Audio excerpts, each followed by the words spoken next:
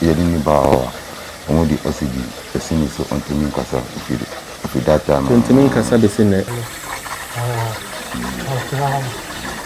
I see for the moment.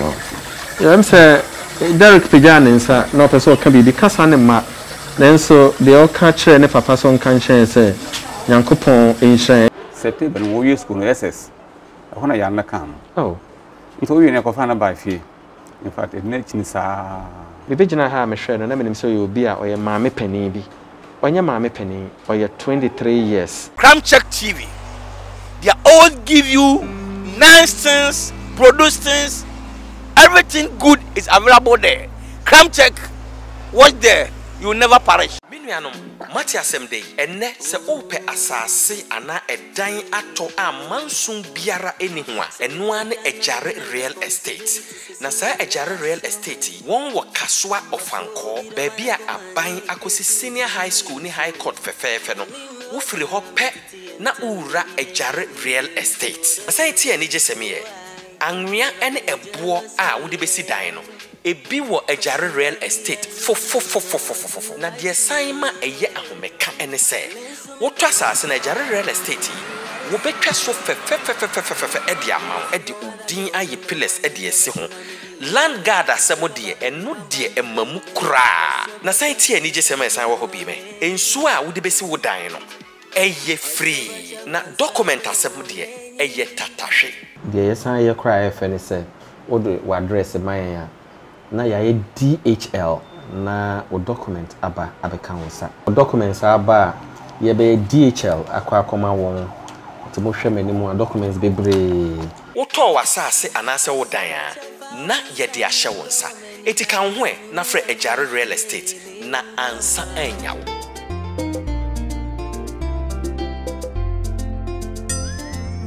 You are chief for Crime Check Foundation Health Check Series, you know, you're the Abedu Korle Teaching Hospital.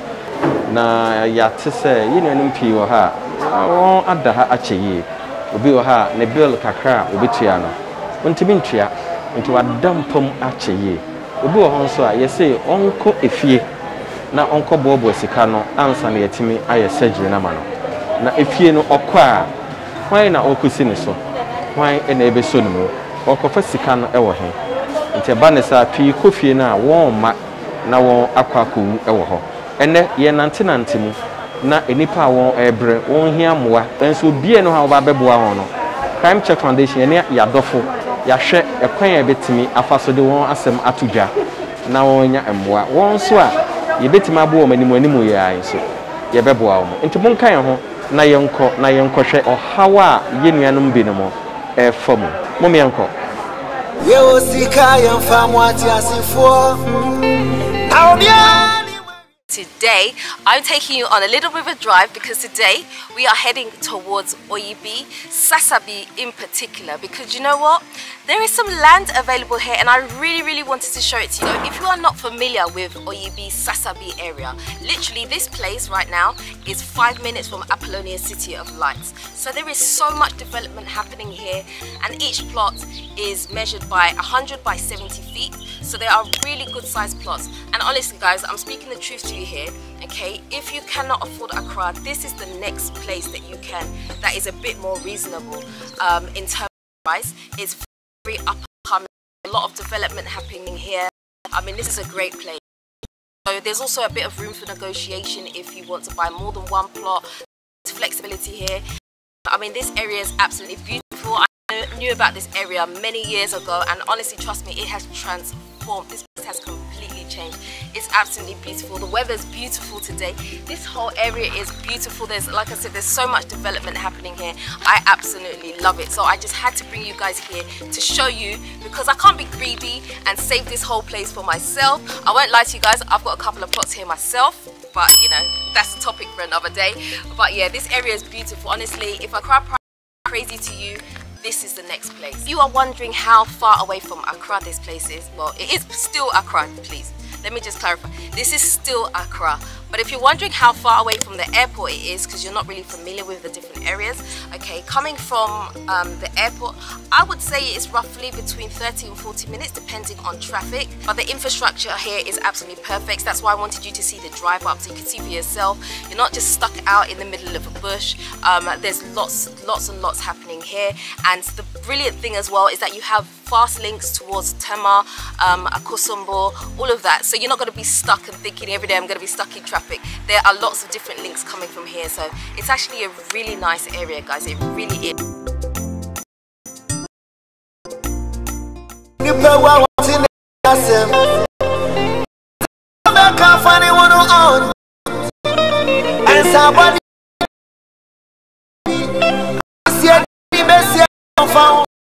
You are chief as well. One. Na yenya oda your friend Derrick Nunu or 21 years. Na I try my own oxygen is so. Na you say ne papa sitting chair or tete. Ye ne papa enkasa. Akra it say. Okay, I'm Eh wow ba. E den na ye no. Okay, no fee. And about no fee. Or fee there say 2 cup going. Nko so fee ni bondu. I into your rushing hospital. Yeah, and you didn't go a shower hospital. You almost and almost no. Probably a few on your pump and I see the young Fanumba meeting. You didn't bow on the OCD, the senior so on to Minkasa if you that time. Continue Casa the Sine, or then buy a check. There's a last week and then a doctor said, okay, mostly I don't know myocardial infection. Let's say attaching me anybody into young Shona, the yes, you didn't bar and I almost treat no to say of Casa that and yet Casa on the day or the crack. Okay. The Banasana, a hospital canon, made a pican can may also run the auto. And doing the the bush economy for the same corner. The dead man away became a musician, but I don't know that's so many for the crack. The day, right? The day, Derrick, Humberto, Ati, Humberto. Ati for young chow habibre yini and you say or tete yesterday uncle pon say or no fan and san can say oh shame free baby I will be as a woman on this organ ha baby I do I had baby I do I had my union Derrick your best stress say obe kind in piebum and now saying yes obe kind in piebum baby I oh shame biano your best stress will be pija onsa na wakai yenwe empaibo nyankopon etie empaibo de eden no nyame ene bamu a esesa enti yenyina no ebepegya yensa na ya bompae papa kame ho na yemompae ma no yamwani power mira odopami misi ewosika yamfamu ati asifo na obia ni mwewe yasem amen. 34 said they can no a drew and when you ha na yisika nko a netimi esesano empaibo ka ho na dia eyen ahomete kakra nso e wo yenua be ma Derrick asemi ho ne se e papa so o yenyumtu fo so adwuma no nko yesa nti besia na odidi mrika saa na yabai dia yentimi nso enkokwa if say nroto no ayana ehadwen let's help house we can mo UK Mobile Crime Check Foundation sika kakra musika no yegusu chiche ewo Korle Teaching Hospital ye health check series ye ni abre pa say ye be drebe bia wo hospital ha ye series bosumi ekosi December ya ye kamu ye shemu kena den na ye de aboa yenuano ma obo ha na aduro keke no hia oni oboafo a obeto aduro na ma no eja let's help house we can omo UK abrochiman mu sika ye 400 Ghana cedis iska bia ye cheche ne kakra ene bi abeto nti omo showa let's help house we can e dey ansem na wo be ka kire omo e ko na ti domasi pa se omo gba mi so e me ta se me so si ya Bibia onyamensem etefo wa Derrick aseme ka wakoma ne papa me ate asese nura auto edonso yie pa na opese onso de biba na ye de beboa na ye betumrika e de aba yenso ye nhira ye gidi se ye se ya hoden no ye benya eno no nhira na ye pe se wiase de nyina ye twamako enti manenka wakoma na onso ebeboa Derrick ye beto aso na enso peso kan bi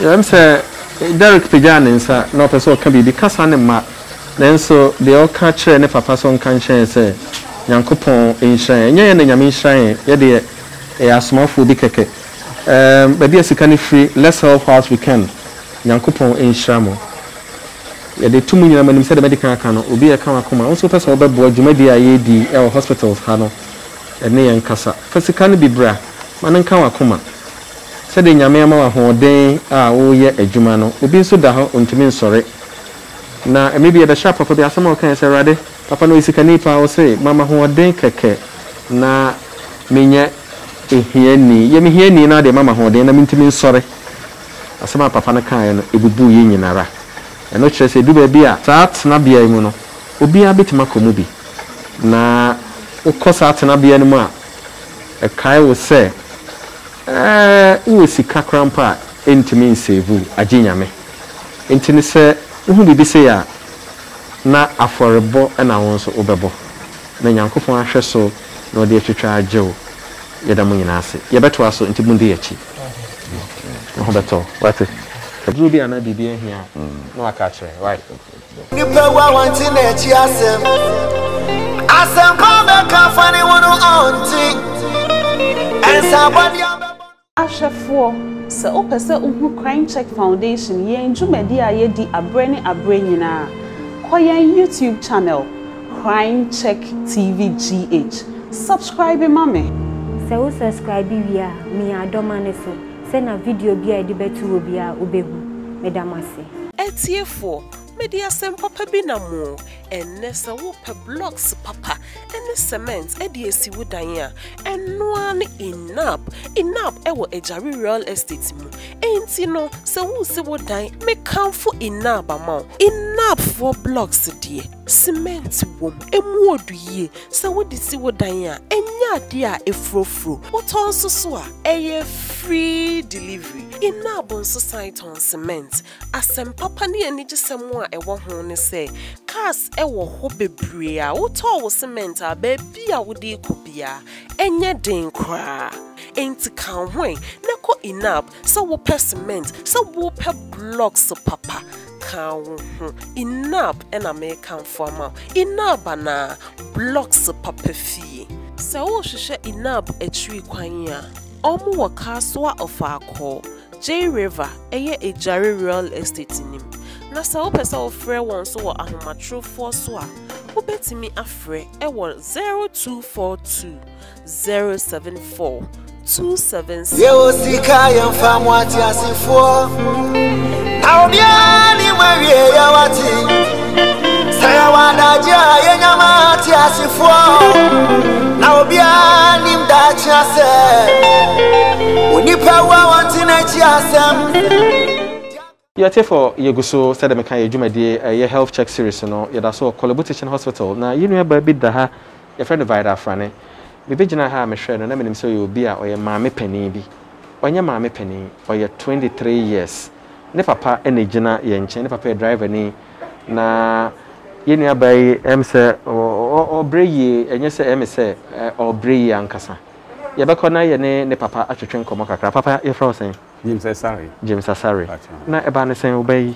Obayi am say last year September no year school no SS. Ahona ya na kan. Oh. Nti ko fa no be fie obra owie. Okusku me. Commander Senior High. Commander Senior High. Oba ocho na exam read there. Owie.